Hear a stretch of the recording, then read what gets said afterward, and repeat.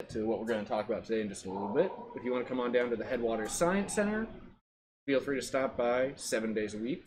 6 days a week we are open 9:30 to 5, and on Sundays we're open 1 to 5. So, today, continuing the series of live streams about different types of dinosaurs, we're going to talk about hadrosaurs, otherwise known as the duck-billed dinosaurs. They're pretty well known and pretty recognizable, and there's not a whole lot of crazy, mind-blowing stuff in this one, but they are a pretty crucial dinosaur to understand. They were quite plentiful in their time and made up a lot of the wildlife you would see in the Cretaceous.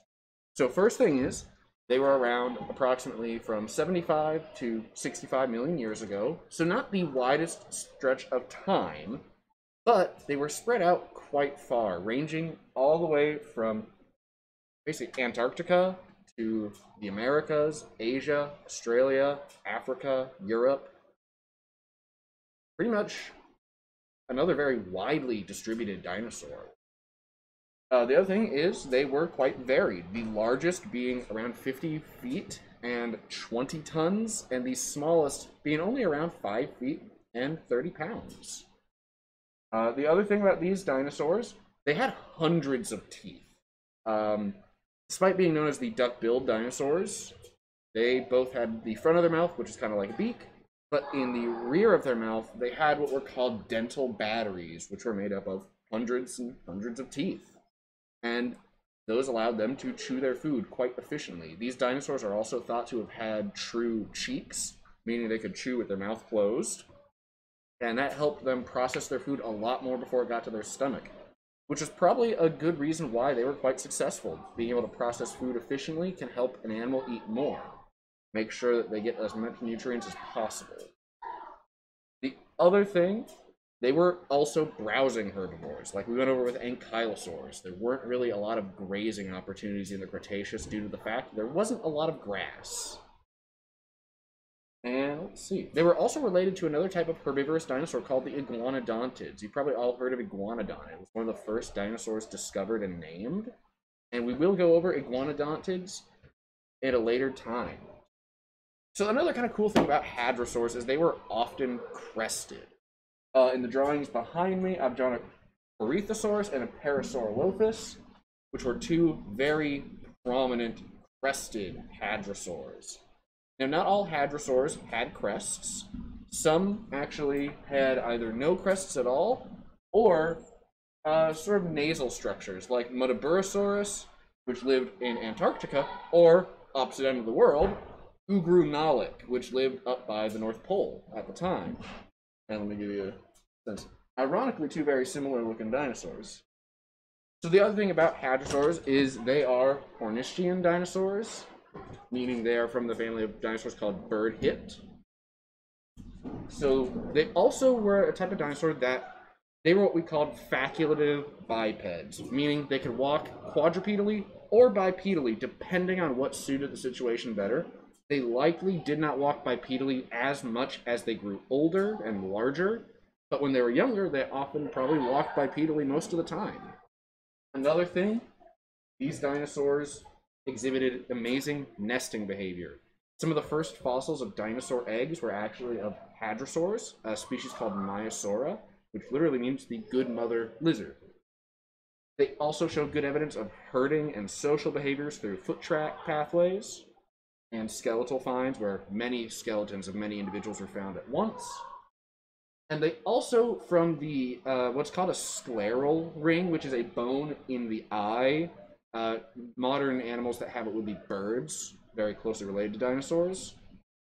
It shows that these animals may have been what we call pathemeral, which means they were active in brief periods throughout the day and night where the animal will feed, they will do social behavior, seek out mates, seek out other sort of stimuli, water, and they wind up being roughly evenly active day and night in spurts.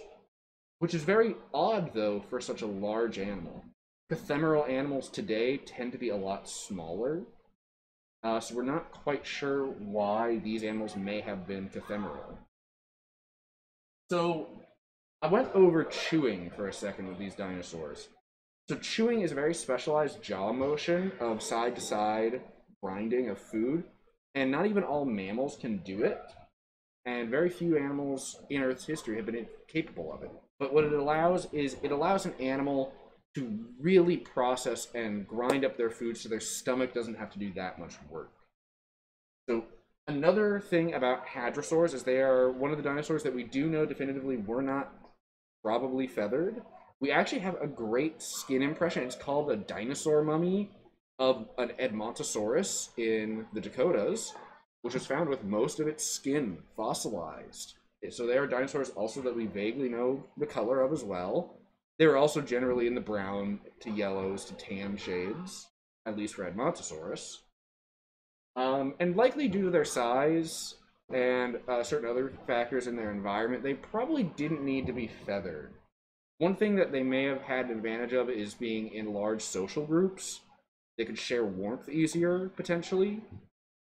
The other thing about these dinosaurs is, while being browsing dinosaurs, Ugrunalik was probably also omnivorous. They found a very well-preserved Ugrunalik with stomach contents suspended, fossilized, where its gut would have been, and they found crustacean and other shell critters, basically, in there, ground up.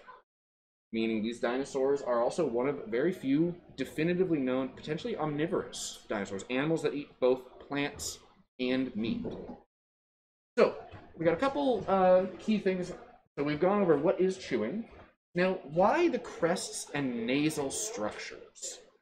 So, today, animals that have distinctive structures like that on their heads, a good example is antelope. And this is why I have two antelope skulls on the table here. So this is an impala. Impala are a smaller gazelle, but they're not too small, and they have these very distinctive curling horns. And wildebeest are a decent bit larger, but there are other antelope that have similar sort of cow-like horns, like this animal. And in antelope, oftentimes, coloration and the horn shape were used to visually, and are used today to visually distinguish species. Another thing with these crests, so the crest of Parasaurolophus was hollow. And with replicas made based on fossils, we've been able to replicate some of the sounds these animals could have made. And with different crests and different shapes and the different nasal growths, they produce different noises. So it could have been a way, much like birds today, where they had different calls, which shows that these were animals that often probably you would have multiple species of hadrosaur in an area. Much like when we went over ceratopsians, where you'd have multiple species of ceratopsians in an area. They need a way to distinguish each other. And that is a really efficient way with sound and visuals. Indicators, especially for animals that had very good eyesight, like dinosaurs, we can tell. Nesting behavior is another thing to go over. For a long time, dinosaurs were thought to reproduce a lot more like lizards and turtles, where essentially you lay the eggs and it's up to them to get through the rest of their life after they get laid and buried. But Maiasaura showed that these dinosaurs constructed quite elaborate nests. They would actually cover the eggs in leaves to keep them warm. And most likely the adults hung around these nests. Now, some dinosaurs did reproduce in a way where they did just lay the eggs and let them go. Sauropods are quite prominent one, where there is very little evidence of adult interaction once the eggs are basically out of the mother. But hadrosaurs have a lot of great evidence. One of the good piece of evidence is actually how numerous their fossils are. They had a really good survival rate of getting to adulthood. The other thing is the young hadrosaurs typically looked a lot like the adult hadrosaurs. They were much like a lot of birds and reptiles today. If you ever look at megapode birds in Australia or baby alligators, they're pretty much ready to go right out the gate. To some degree, meaning that the parents, while they are there giving them help, that's kind of just an added bonus on being already ready to go right when you're born, essentially. And then we're going to go over obligate versus facultative bipedalism. So we are what you would call obligate bipeds. We don't really have a lot of other options based on our anatomy to walk. We walk on two legs. It's not at all comfortable or efficient to walk on all fours as a human.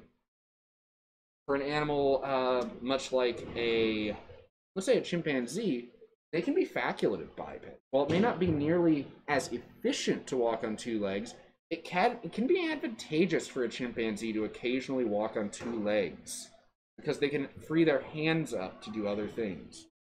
And in the case of hadrosaurs, it may have been an advantage for reaching up higher browsing options of food in trees, while still having the good option of going for lower down vegetation. These dinosaurs tend to get used a lot in dinosaur documentaries just as kind of cannon fodder for carnivores to go through when they want to show carnivores hunting. And they often get used as filler for, we need a lot of a herded animal for dinosaurs. So let's put a couple thousand hadrosaurs out in an open area so it looks packed. But overall, they're quite fascinating. And often with new species being found, hadrosaurs are pretty common. And in the modern day, dinosaurs aren't simply given Latin names. Ugrunalik is actually an Inuit name. Oftentimes now, dinosaurs are being named in native languages, which is something that I like. It gives these dinosaurs something more like a common name rather than simply a scientific name. And it's something you don't often think about, that we refer to dinosaurs pretty much exclusively by their scientific names. Around today with modern animals, you typically call them a common name. That's why we call dogs dogs, not Canis lupus familiaris. With dinosaurs, though, you call T-Rex Tyrannosaurus rex, which is its scientific name. And hadrosaurs, oftentimes, since there's a lot of them, there's a lot of weird names, there's a lot of weird looking ones, and they were a staple of the environment. Oftentimes there will be animals like wildebeest today where they make up a lot of a population of just biomass. So the other thing with these crests, by the way, I just remembered to talk about, is they probably were a bit of a display structure as well, much like a turkey's tail fan or a peacock's tail fan. There is some evidence of sexual dimorphism in some hadrosaurs where the males probably had these a little bit bigger crests. Corythosaurus is one where there's a little bit of evidence that the males may have had a little bit more prominent of a head crest, where the females may have had subtler crest. Parasaurolophus, that big kind of like banana-shaped crest, which actually is partially a nasal structure as well, is noticeably and measurably a little bit bigger in the females, or not the females, in the males. It is still present in the females, which shows it was probably there also for the acoustics, so for species identification, but the males having those slightly bigger crests is probably a more attractive trait to the females. James, anything I didn't cover you think should be talked about on these critters? Did you go over the chewing stuff? Yeah, the chewing, the fact that was a really rare thing, that we don't really have any other dinosaurs that we know of that could chew, which makes these actually quite special. Mm-hmm. How did other dinosaurs masticate? So they actually probably didn't. They probably swallowed it and used either gizzards, gastroliths, or just like snakes today, your stomach just does all the chemical work. Yeah. And we will go over how other dinosaurs process their food when we hit other groups of dinosaurs. When we get to sauropods, we will cover gastroliths. And when we talk about, I think, tyrannosaurs, we'll talk about gizzards a little bit, because they may have had them. That's weird. Because it's a very bird-like trait, and they were one of the more bird-like types of dinosaur. The other thing is, again, very widespread all over the world, all the way from north to south, east to west. There's not a lot of animals like that. I know we've been going over a few groups of dinosaurs recently that are pretty widespread, but one of the reasons I like talking about that is because often groups of dinosaurs weren't. They're like the field mice of dinos. Kind of. Everywhere. They really were. It's kind of a very unique animal. It shows that it was a unique and efficient niche they had found for an animal. One Seems that like was a very kind of just generally kind of middling like design. It's just like we care for the young get cared for. It's a very good generalist strategy. Yeah. If you care for your young, they have a good chance of survival.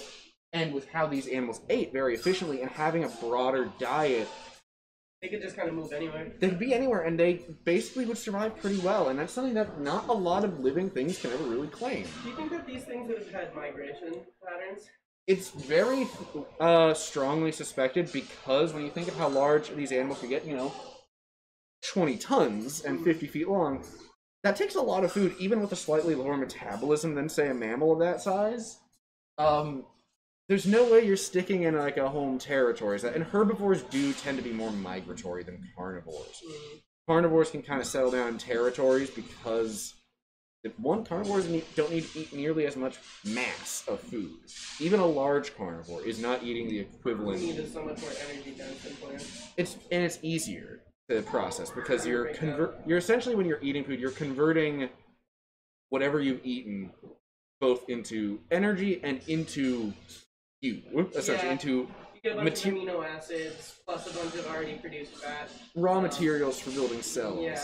And it's easier to take meat of some other animal and just convert that into cells for you than it is to basically have to process very rough vegetation and get all you need from that to make what you need in your cells. So synthesizing amino acids from any plant matter is pretty tough to do. Yeah, so herbivores have it a little bit tougher than carnivores. Yeah. Oh, the other thing, forgot to mention. Duck-billed dinosaurs, they were named because they do have very prominent beaks. And I did want to show the ducks. That could have helped with feeding for initially plucking food off of branches or shrubbery.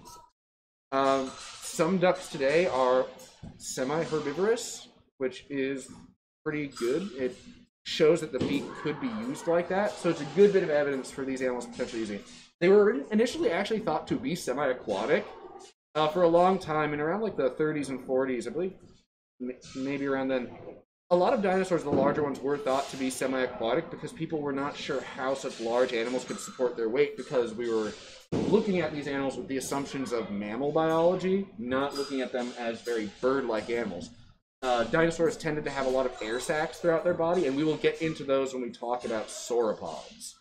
Because how did those crests work? What kind of structure is that? Is that just like skull sticking right up? It is bone. Yeah, so it's bone. Very much. In skin? We aren't sure about all of them. Some of the thinner ones, like Myosaur, may have had a thin layer of skin over it. Obviously, I think Parasaurolophus had probably a thin layer of skin over it.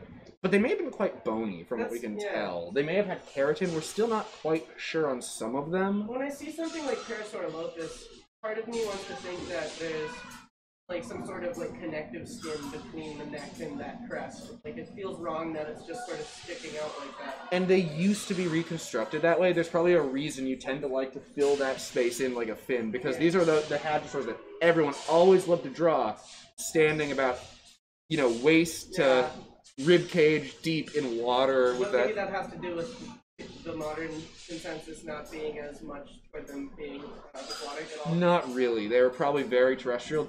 They could swim. We do have some actual swimway tracks, but it probably wasn't a graceful thing. Moose can swim.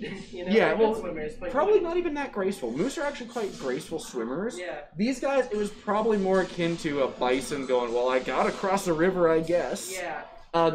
The thing that we have evidence of with Hadrosaurs, the mummy, is they didn't have that good of a tail for swimming as Spinosaurus had, we went over last time. They had a more conventional dinosaur rounded tail, not a fin-like tail. Mm-hmm. And that means these dinosaurs wouldn't have had as effective thrust in the water, and their legs were really not the right shape. Their feet were a little bit too small for surface area for getting good swimming action. To me, they kind of feel like the deer of the...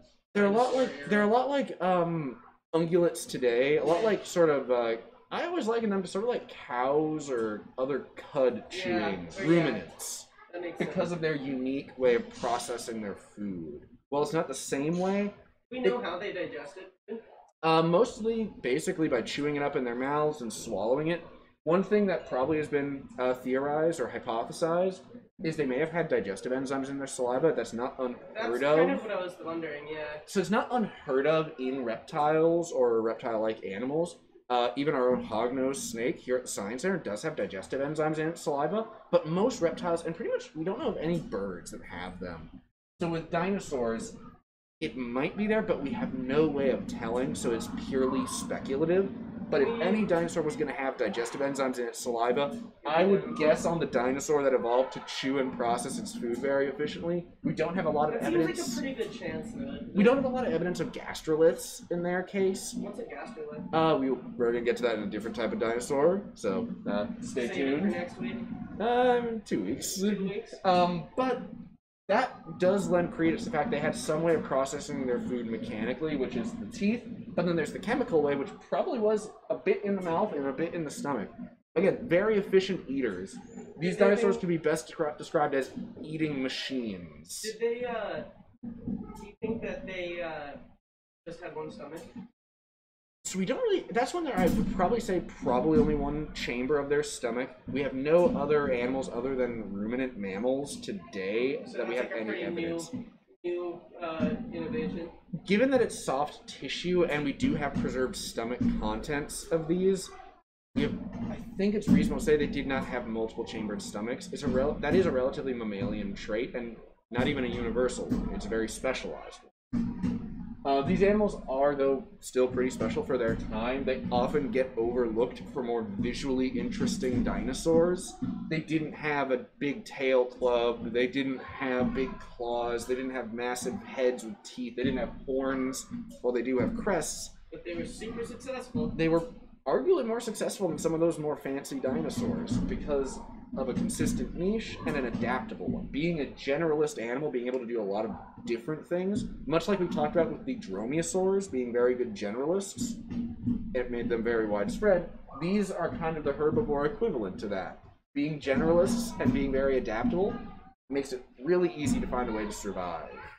But yeah, so tune in, I'm going to say next Saturday for the next dinosaur live stream. We'll be going over another carnivore. You probably picked up the pattern. I alternate carnivore, herbivore. And we're getting to actually one of my favorite groups of carnivorous dinosaurs. I'm quite fond of the next ones coming up. So